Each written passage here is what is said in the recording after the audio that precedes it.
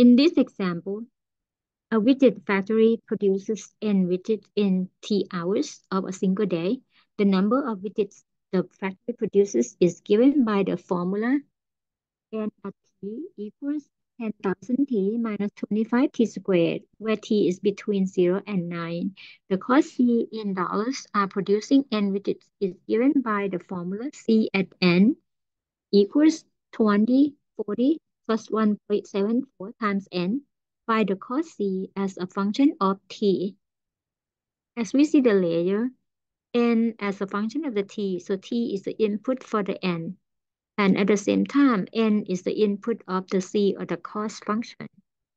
So we're going to start with composite function in the form of the c as a function of the n, or c is a function of n, which is the function of the t. So we see the layers of the function. In this case,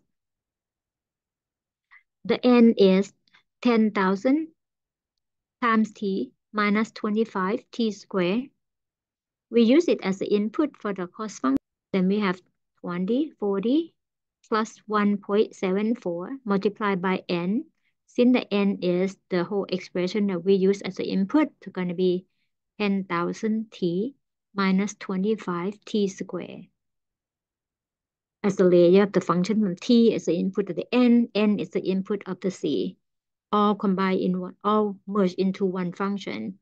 If we simplify a little bit more, we got 20, 40 plus multiply 1.74 to 10,000, gonna be 17400 t minus and multiply 25 at 1.74.